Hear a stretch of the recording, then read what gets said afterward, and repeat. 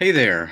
In the last video, we actually got rid of our red oval and created a new perfectly proportional blue circle. And we also added a drop shadow to make it look a little bit nicer. And we also put it in the perfect center of our canvas here. Now, we're going to talk a little bit in this video about duplication and organization. So let's create a hypothetical thing here where you want to make more of this circle. And so you'd think that by now, through all these steps that we've taken that haven't been very difficult, that Photoshop would also make that very easy. Well, you'd be right. They have made it very easy. So all we're going to do here is pretty much a copy and paste kind of thing. So let's go ahead and select our layer 1 and let's right click, and right under our blending options we're going to hit duplicate layer.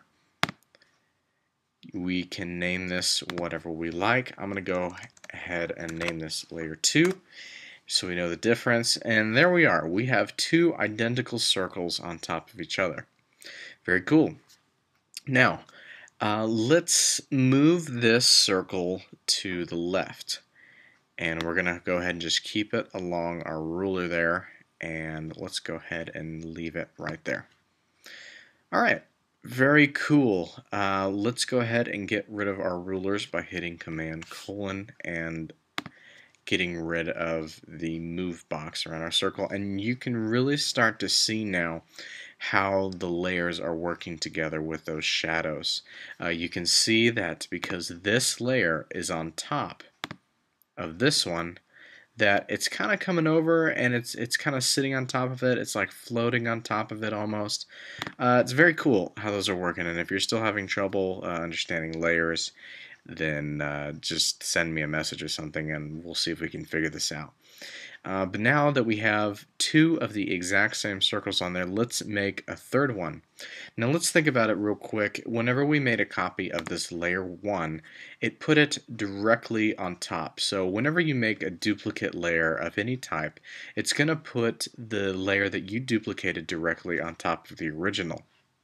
So let's think here if we want to make another circle that's on top of this layer, or do we want to make one that's below this layer? Okay, well let's make it a little bit more difficult, and let's say we want to make it below this layer, and then we'll see how we organize that. So let's go ahead and right click on the same layer 1 and let's duplicate that layer. We'll call this one layer 3. Okay, you can see that layer 3 is above layer 1, but we don't want it to be above layer 1. We want it to be below it. So this is very simple, and organizing and moving your layers is a very simple process as well.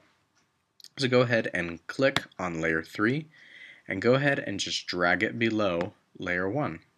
Now we didn't see much of a difference since they're directly on top of each other, but layer 3, which is the third circle we duplicated, is actually directly below our original. So let's go ahead and bring our rulers back up so we can drag it over and keep it on a line. And we're going to drag layer 3 over, and let's say that's good about there. Now you can really see how these layers are working together. You can see that the very bottom layer is this one, the one in the middle is directly in the middle, and the one on top is on top of all the others. The shadows make it very easy to see that, and that's why we did it that way, so you can even understand layers even more. Okay, so now let's think here. We know that our very first layer is in the direct center, but what about the other ones? There might be less room on this side, and I can even kind of see already that there's less room on this side than there is on this one, and that's posing a problem already because our three circles aren't directly in the center. So how do we do all three of them and get this jumble in the center right here? Well, it's very easy to select all of these layers and move them at one time, which is exactly what we're going to do. I would suggest starting with either the layer that's on top or the layer that's on bottom of where you want to start. For this sake, we'll start with the one on bottom. Go ahead and click on it, hold your shift key, and click the end of where you want to select. So let's say you had 5 layers, so you'll click from the bottom 5 layers up and whatever you wanted to select. Okay, great. So you can see that we have our move box around all 3 circles, and you can see this is the crosshairs right here. This is the center of all of these layers, and you can see that we actually were off the center a little bit. So let's go ahead and click and drag all of these until it snaps, which is about right there. So now all 3 of these circles are in the exact center of our canvas. Now, that doesn't necessarily mean that all these circles are equally apart from each other. It just means that our selection of these 3 are perfectly in the center.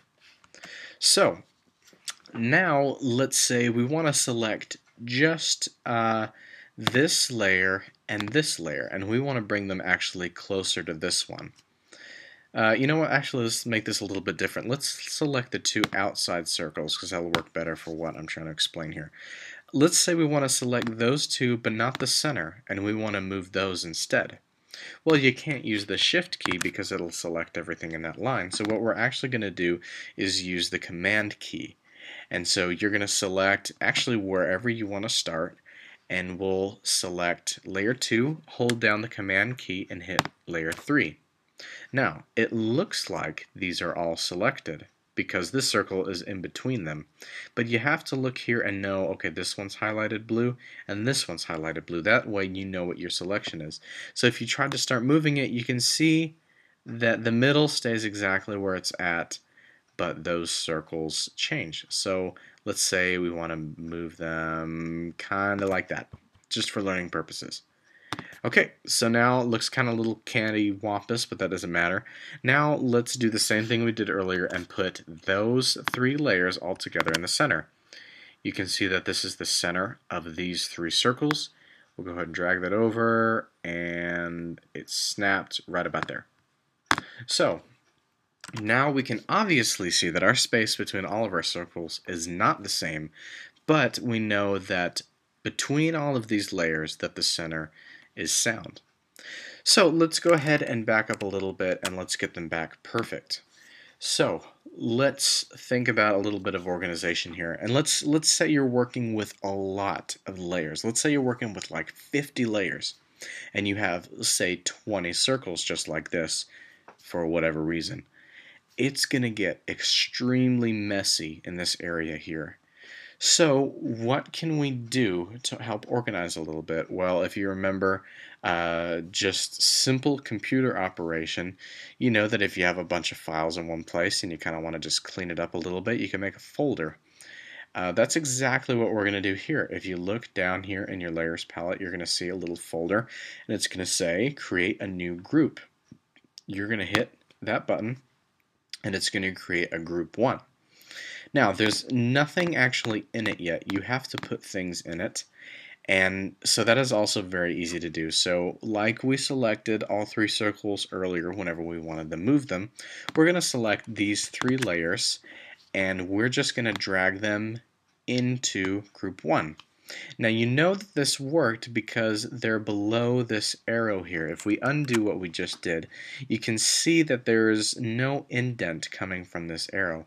But whenever we put them into the group, there's an indent from this arrow. And you can also tell that it worked by clicking the arrow and seeing that all of your layers are now inside of this group.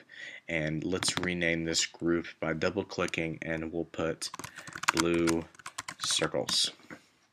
Okay, great. So now let's say you had red squares and you had 6 of them. Well, you can now group those 6 layers and put them in a group called red squares, or whatever you want to name them. And now you only have 2 objects representing these many shapes. And the cool thing also about having these groups is instead of saying, okay, I don't want to look at that, I don't want to look at that, okay, now I have a blank canvas again and I can work. Well, let's put them all back. Now let's select the eyeball for that group, and now they are all gone simultaneously. So that helps making organization a very easy thing to do.